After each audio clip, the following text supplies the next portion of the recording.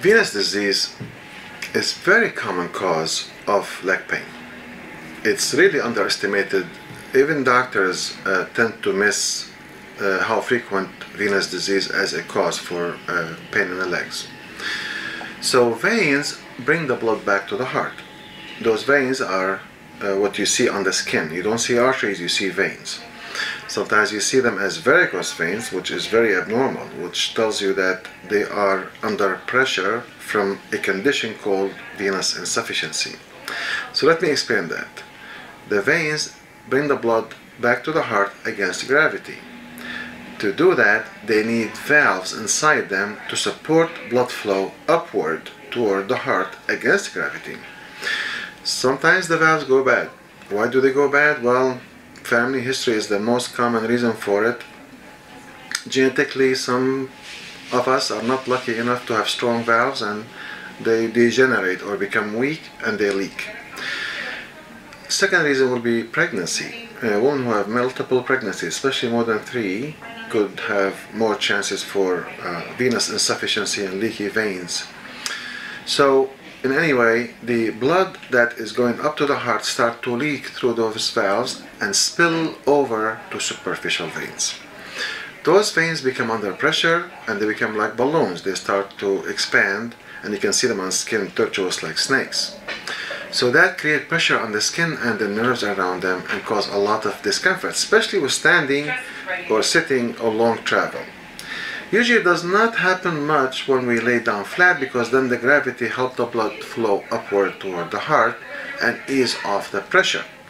Also, using compression stockings help this problem by easing the pressure off the veins, and I recommend those stockings to be used daily from the time we wake up to the time we go to bed.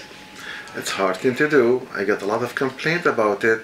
Patients cannot be compliant with it every day because they are high pressure stockings. But they are very beneficial if could be used.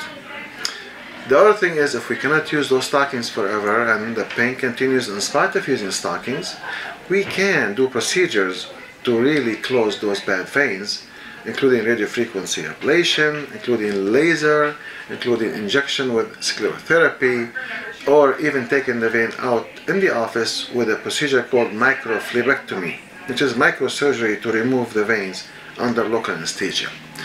All those procedures are minimally invasive, done in the office, under local. There's no downtime. The patient walks in and walks out.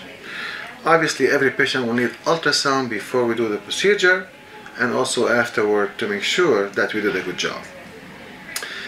Other issues could happen with veins that is not necessarily varicose veins. We call venous compression syndrome. This is an unusual situation where also the vein gets compressed rather than closed, but is compressed by an artery and a bone around it. And that causes lack of blood flow upward to the heart and backup of blood and congestion with swelling and pain. We treat those by going inside the vein. We'll put a camera to diagnose the problem. Camera has ultrasound. And once we diagnose it, we put a stent to open the vein and keep it open. That condition could resolve easily just by simple procedure like this.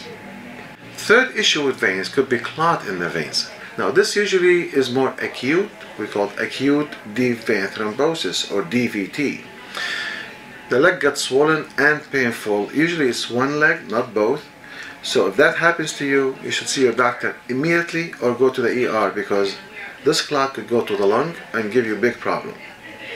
So those cases where you see sudden swelling with pain in the leg, this is highly suggestive of acute thrombosis or clot, and that requires immediate blood thinners, rest, and some other evaluation that could be necessary, like putting a stent in the vein that is blocked.